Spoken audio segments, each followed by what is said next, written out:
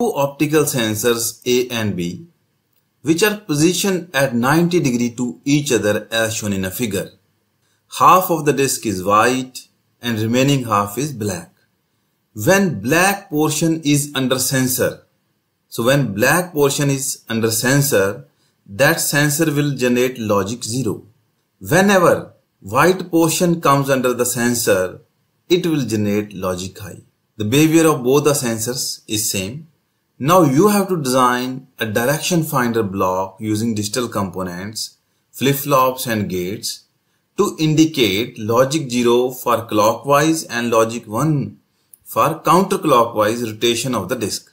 So for example, if this disc is rotating in a clockwise direction, then direction finder should give logic 0. But if it is rotating in an anti-clockwise direction, then this direction finder should give logic 1. Friends, you can pause my video here and take your time to solve this problem. And I will be more than happy if you share in the comment section how many of you are able to solve this problem. Otherwise, I will let you know its answer. Now let me explain you its answer. So before knowing its answer, let us see the output of both the sensors A and B when the disc is rotating in a clockwise direction. So this is the first position. So output on sensor A will be high and output of sensor B will be 0. Now as this disc is rotating in a clockwise direction, so both the sensors A and B will come in touch with white portion of the disc. So both will give output as high. So this is the third position where A will give logic 0 and B will give its output as logic high. And this is the fourth position when both the sensors A and B will give logic 0 as its output. And then it will come to its original position where sensor A will give logic high and sensor B will give logic 0 and so on. Similarly, let us see the output of both the sensors A and B when disc is rotating in an anti-clockwise direction. So this is the original position. At this position, output of sensor A will be high and output of sensor B will be 0. As this disc is rotating in an anti-clockwise direction, so both the sensors A and B will come in touch with black portion of the disc. So both the sensors will give output as 0. Now this will be the third position when sensor A will give logic 0 and sensor B will give logic high. And this is the fourth position. Both the sensors will give its output as logic 1. And then it will come to its original position where sensor A will give logic 1 and sensor B will give logic 0 and so on. Friends, if you take your attention at the output of sensor A and B when the disc is rotating in a clockwise as well as in the anti-clockwise direction, you will come to know its answer. As we need to design this direction finder block, so this block definitely needs one of the signal as a clock input signal. Now let us take our attention at the output of sensor A and B.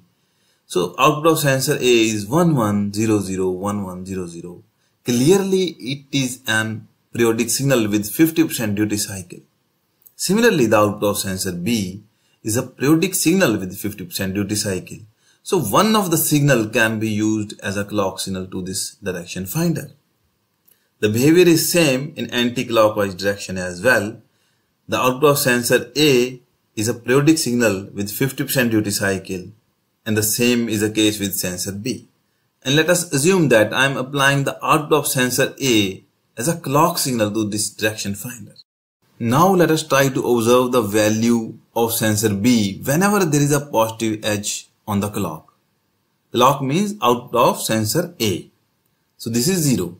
And what is the expected behavior of this direction finder when disc is rotating in a clockwise direction? We know the output of this direction finder should be 0. And what is the value on this sensor B? It is 0. Now even if I take a simple D flip-flop and I apply the output of sensor A as a clock signal and output of sensor B as a data signal, it will serve my purpose. At the positive edge of the clock, the input value B is 0, so Q will become 0. So that means it is the output of this direction finder and it meets my expected behavior. Now let us see if the same circuitry serves a purpose when disk is rotating in an anti-clockwise rotation. So output of sensor A is a clock signal. So at the positive edge of the clock, the value on sensor B is 1.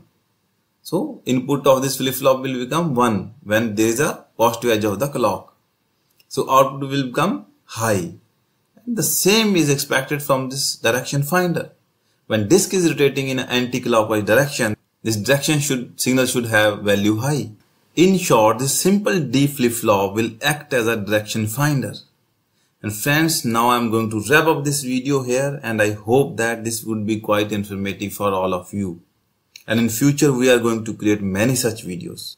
Viewers who have not subscribed my channel yet, please subscribe it, and to get the notification of all the videos as early as possible, don't forget to press the bell icon. Thank you so much for watching. Thanks for watching. If you enjoyed this video, don't forget to hit the like button, subscribe to our channel, and ring the notification bell to stay updated on our latest content. Your support means a lot to us.